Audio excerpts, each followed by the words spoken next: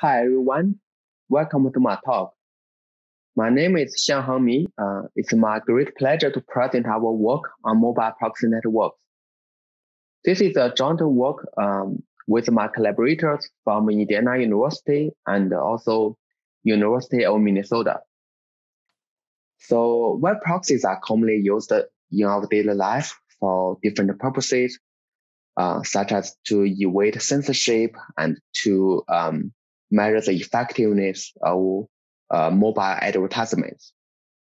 There are a lot of different kinds of web proxies, such as the Tor network, commercial VPN networks, and also simple HTTP and SOCKS proxies.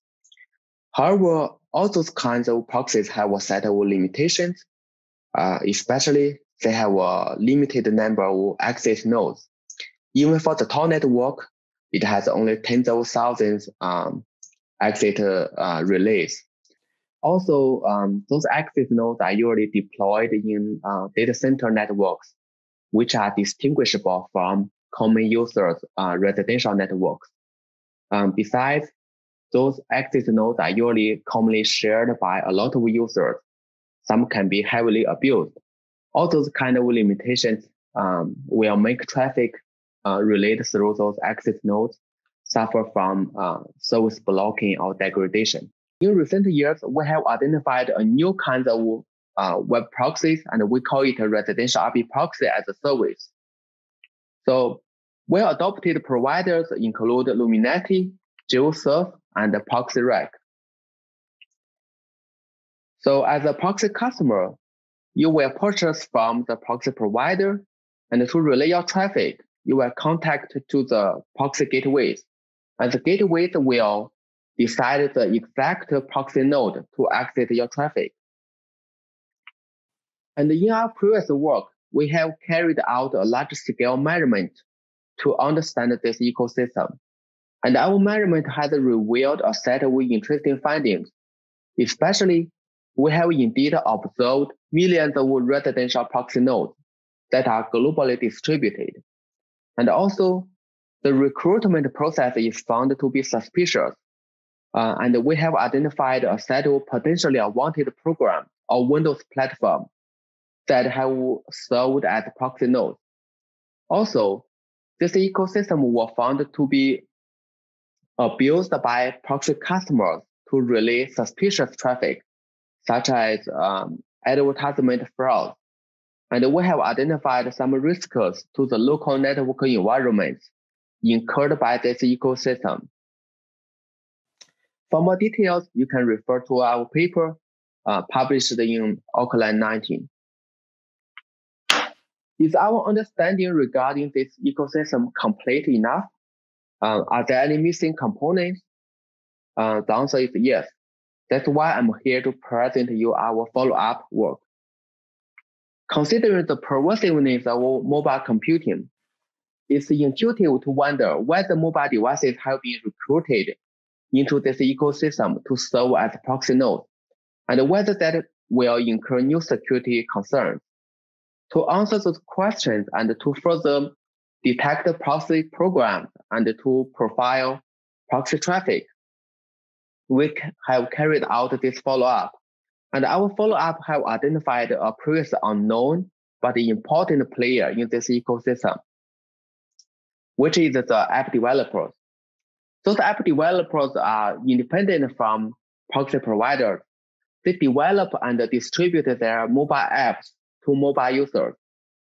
To monetize their mobile apps, they may adopt proxy SDKs from proxy providers. And once apps integrated with proxy SDKs got distributed to mobile devices, those mobile devices will be converted into proxy nodes to serve relay traffic. So following this new discovery, we move to reason about its potential security problems. Here we assume the proxy SDK is an attractive and profitable monetization channel for mobile app developers. Based on this assumption, we have identified two potential security problems. One is regarding the third-party apps, and we call it proxy app. because it has integrated the Proxy SDK. So we wonder whether malicious mobile apps have utilized this ecosystem to monetize themselves. We also want to learn whether integrating a Proxy SDK will damage the reputation of a benign app. Another security problem resides in device users.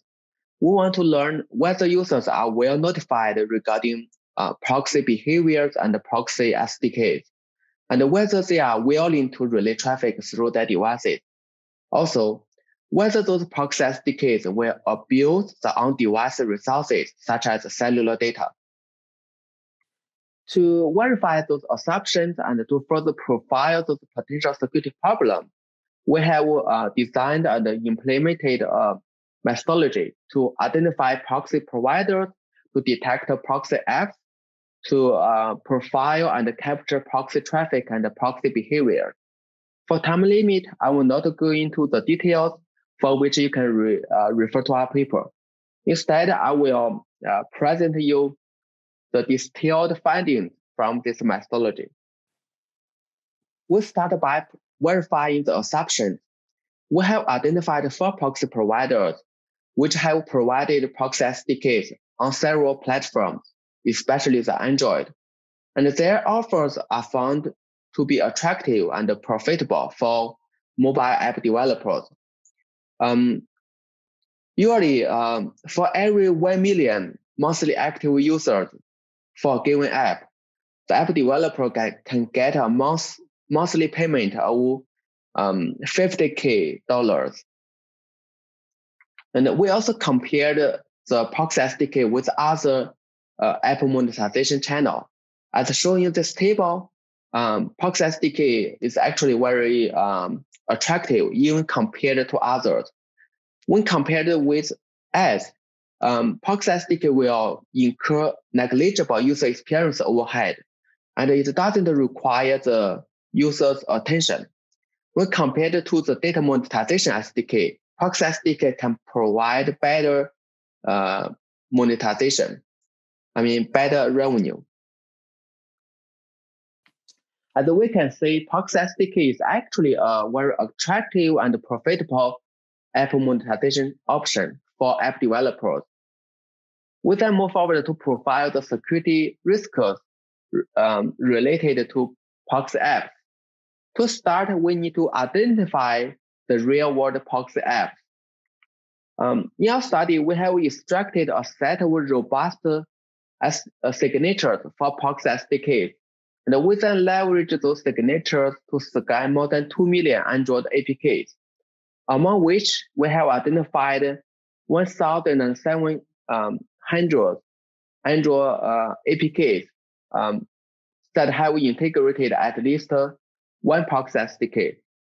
Those APKs belong to almost 1,000 apps, Android apps. All those Android apps have ever show up in Google Play.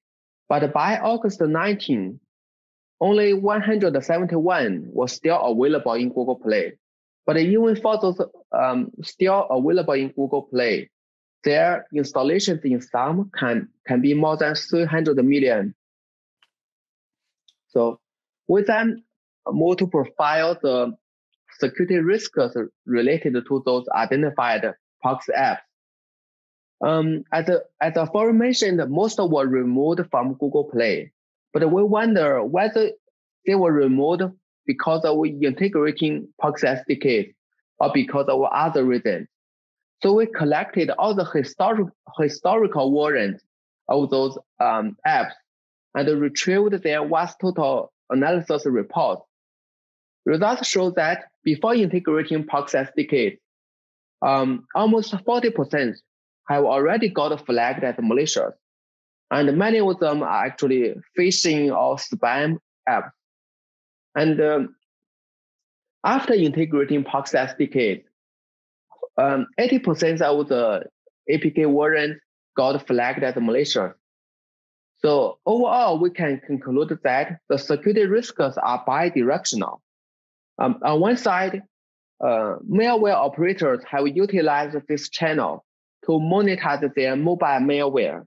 On the other side, a benign app may damage its reputation when integrating a Proxy SDK, which will be further demonstrated by our communication with Google Play, which will be discussed later. We then move to profile the security risks for device users, starting by profiling whether users are well notified regarding the proxy SDKs and the proxy behaviors. As shown on this slide, all the proxy SDKs will show users a dialog when users first open the apps. However, the text on the dialog seems very confusing.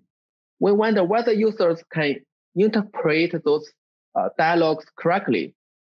So we carried out a user study to understand the user's awareness and also to understand whether users are willing to relay traffic through their devices for some reward.